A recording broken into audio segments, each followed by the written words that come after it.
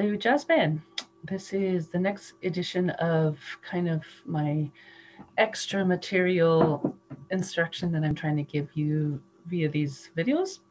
Today we're going to talk about the role or the function or the job of each person in a jazz band, traditionally in a big band at least. And so um, I find it super important if you have a specific job or a role or a function to perform in a group, any group, musical or otherwise, that it's really helpful to know what that is before you start. I think one of the worst kind of job situations I've ever been in is where the definition of my job wasn't real defined and I had no idea really what they wanted me to do. That leaves the door open for all kinds of problems. So, in order to kind of stem some of those problems, thought it best to go over really quickly, or as quickly as I can anyway, the different functions of every part of the jazz band. That way you know what you're supposed to be doing and you know what you're not supposed to be doing. Okay, so here's my take on it. Jazz bands are traditionally divided into two categories, and I'm going to suggest to you that there's three, at least in your life, and most younger groups have three. The traditional ones are the rhythm section and then the horns. And the horns will include saxes as well, even though we're woodwinds. Um, and so those two groups are the main breakdowns of a jazz band. The third one that I would like to suggest to you is obviously the director. Especially with young bands or most school bands, the director has a pretty important job, supposedly anyway. Um, and so that part's of there. Traditionally in jazz bands, the director or whoever's band it was would also be playing most of the time. So then the roles get kind of mixed up a little bit. Okay, within those two groups, each group or each person functions differently. And so I'm going to attempt to kind of shed some light on how I see things happening within each one of those sections. We're going to start with the rhythm section because without a tight rhythm section, you have no band. The horns cannot overcome a rhythm section that is not working together.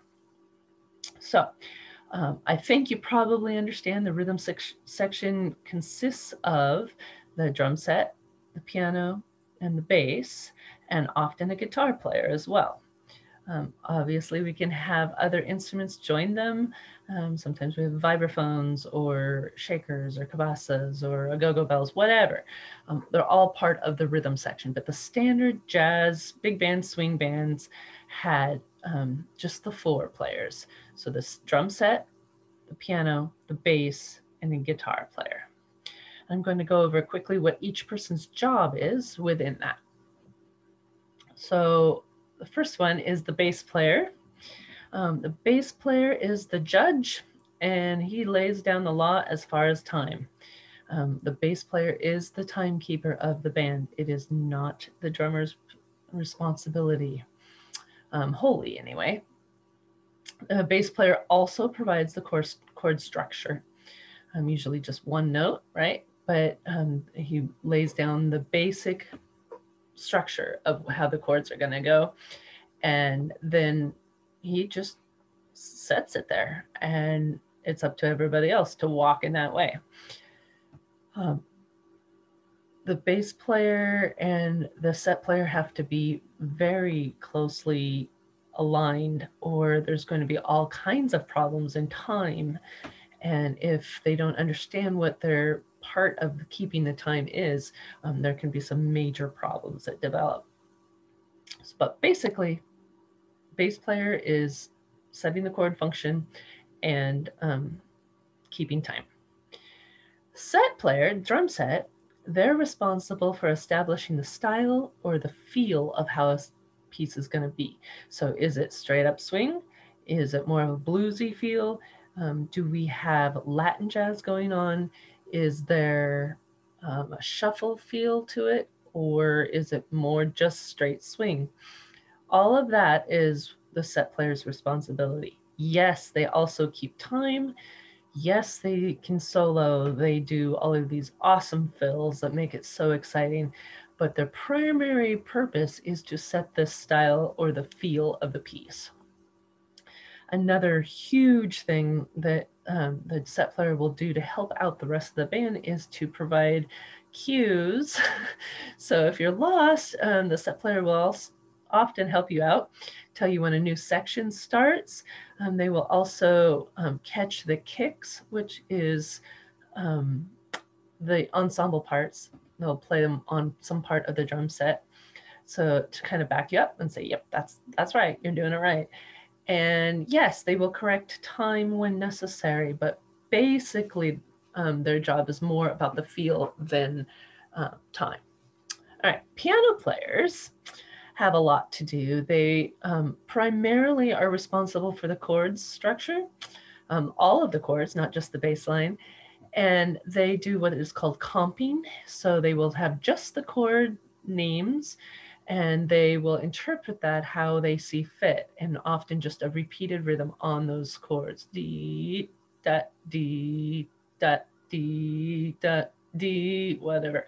They will often anticipate what's going on in the rest of the band and fit their chords in the spaces.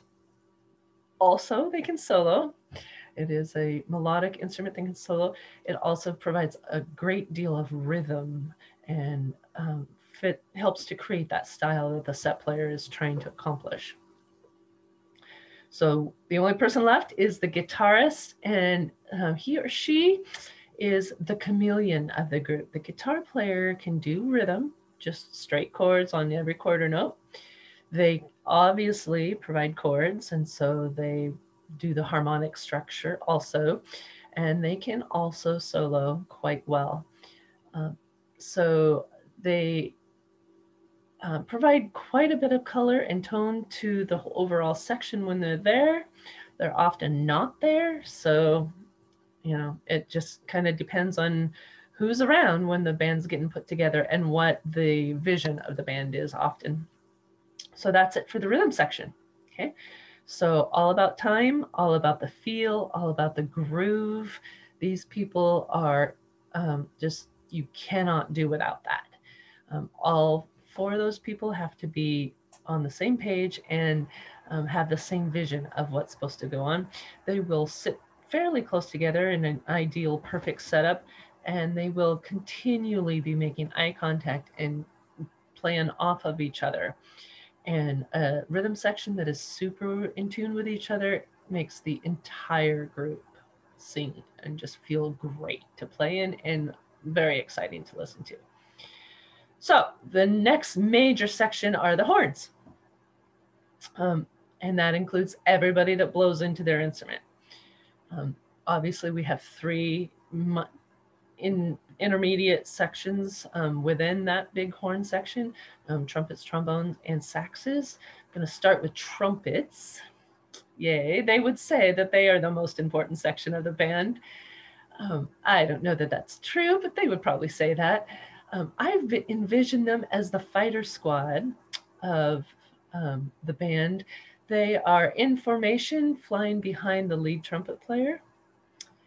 I think that's a pretty good description of what their job is. The lead trumpet, of course, is going to set style and dynamic contrast for the piece. He or she will say, this is how long that note goes. This is in this style. This is how long we play this. This is how short we play this.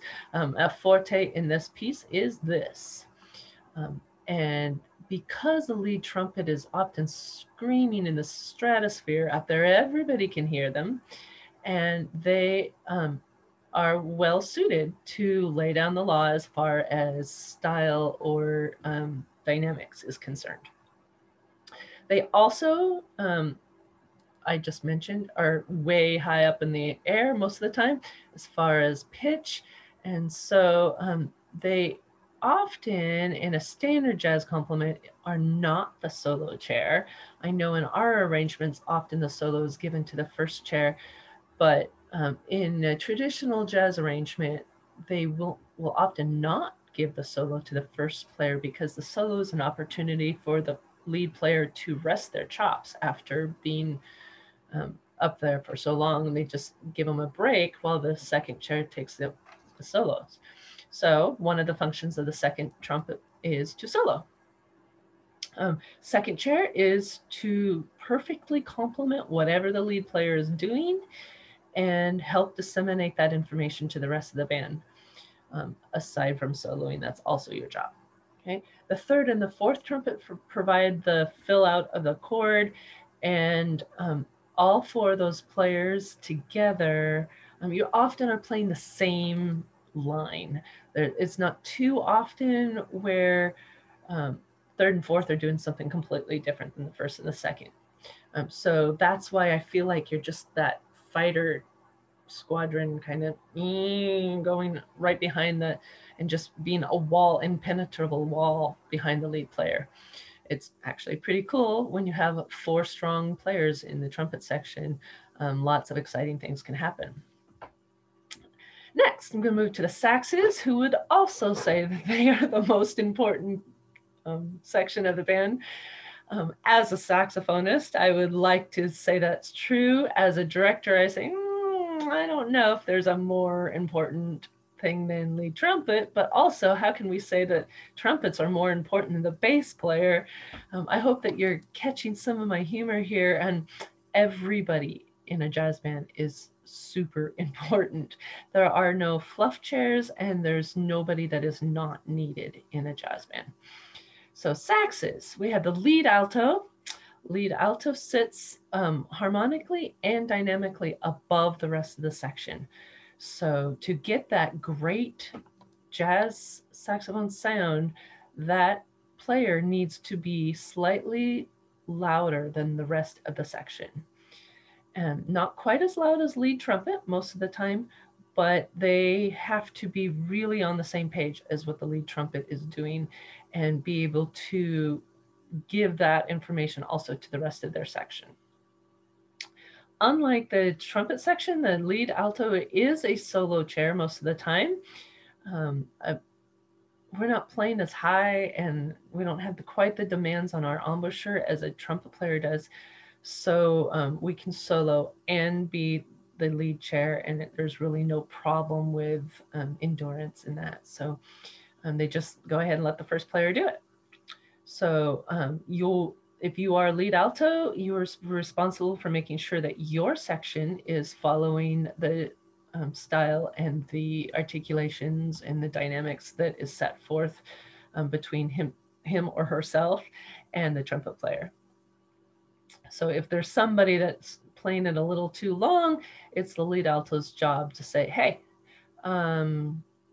yeah, on that fourth beat, we're playing it shorter than what you are, so make sure you don't hang over there.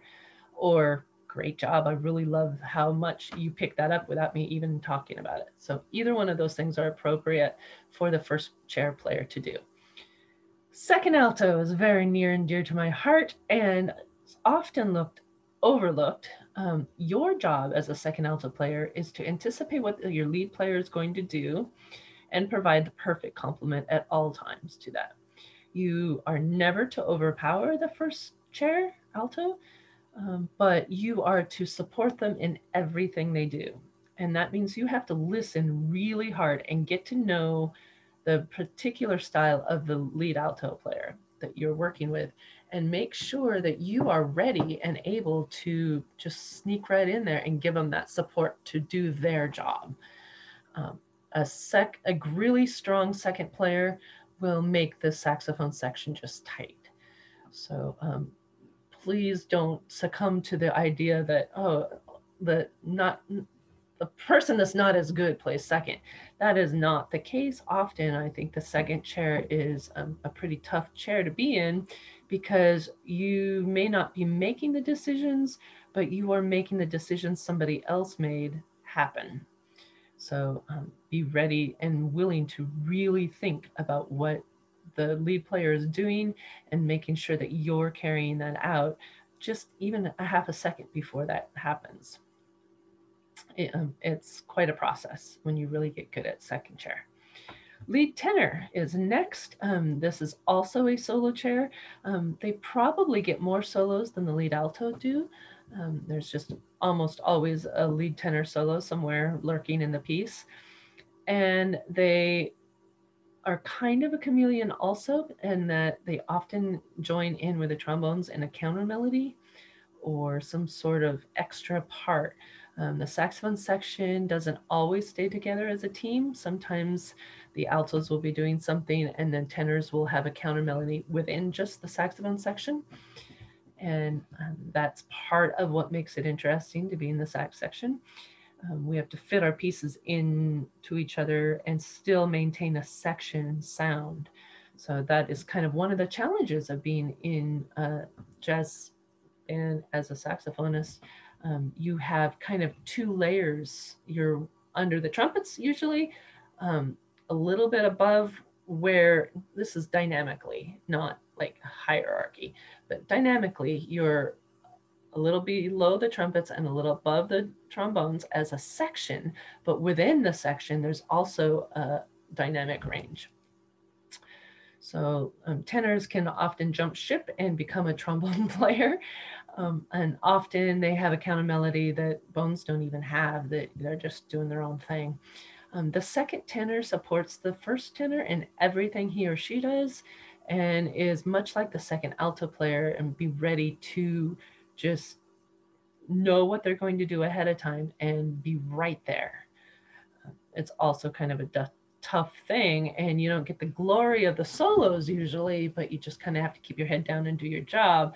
And without a strong second tenor, much like the strong second alto player, you just have a weak section overall. And the lead players can't usually overcome weak seconds.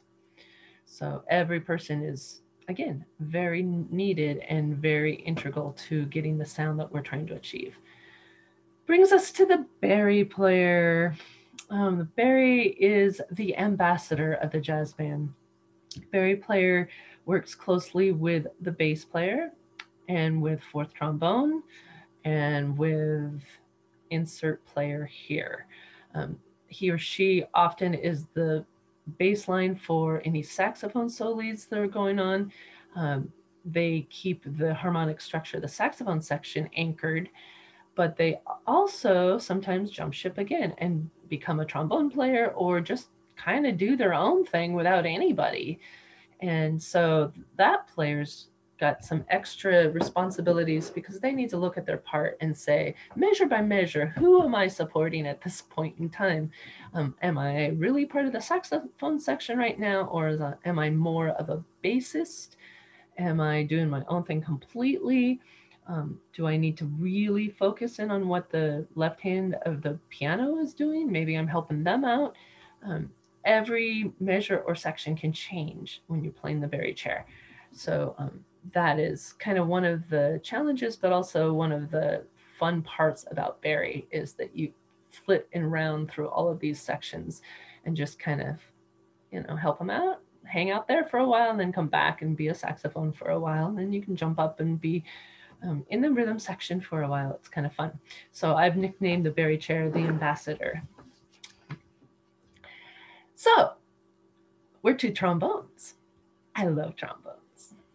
The trombone section really bridges the gap between what's going on in the fighter squad and then the saxophone section. The trombones fit that middle part. You often provide some rhythmic counter to what's going on in the melody. Sometimes you also have melody, but as a section, you are often doing something completely different than what the saxes are doing for sure. Sometimes you're also with the trumpets. Depending on what level of swing you're playing is sometimes they just really only have two main melodies, and then they'll put all brass against all of the saxes. But in some of the harder arrangements, the trombones have their own thing completely. Lead trombone is listening very closely to the lead trumpet, and they are going to identify what the style is and make sure their section is following that. And they can also kind of flip that up to the lead alto player and just make sure that all three of you are on the same page.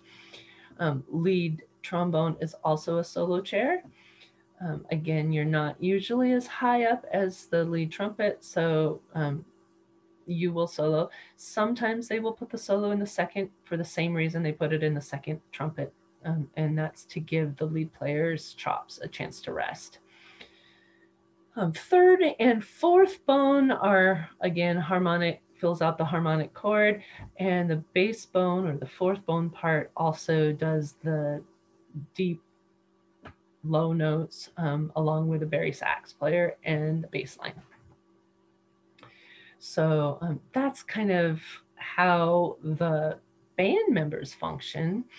And I said that traditionally, historically, the band leader was also a player most of the time. There was a few exceptions, like Paul Whiteman's band, but most of the time, Glenn Miller played in his groups, Artie Shaw played in his groups, all the names of the groups, the person actually played as well. But in a school band, usually the director does not play. And that is because our job is to make sure everybody else is able and understanding what their role is in the group. Because you guys are young and you are learning, it is my job to pick music that is within your skill set and pushes you at the same time to learn more things. It is my job to set concerts. It is my job to set the tone of the group and to make sure that the information that the lead trumpet player is giving everybody is correct and to help out whatever section is happening at that moment that's having a little bit of a struggle doing whatever job, right? So in a nutshell, that's it. That's the specific functions of every person that's in our group. And I hope that you can see that there is nobody that I said, you know, we really don't need this person. We'd be just fine without insert whatever there. Jazz bands, even though they're called big bands, they are small in that usually there's only one person on a part. And that means that if you don't do your job, nobody else will, and that job just won't get done. And some jobs are easier to overcome than others. I mentioned that if your rhythm section is not on the same page or not working well together, the horns will not be able to stay tight. And staying tight or keeping it in the pocket means that everybody is doing the same thing in the same way at the same time. And when that happens, when everybody is fulfilling their job, it is spectacularly fun. Both to play in and to listen to. That's basically it. There is no written work for this video. Hooray, hooray. I just really wanted to kind of give you my ideas of how I see each group functioning. And if this was something that was kind of eye-opening to you, drop a line to me. I'd love to hear your thoughts about it. That is not an assignment, but that just, I like to get feedback on what's going on. Other than that, thanks for coming to my TED Talk. And I will see you on Thursday. Have a great week.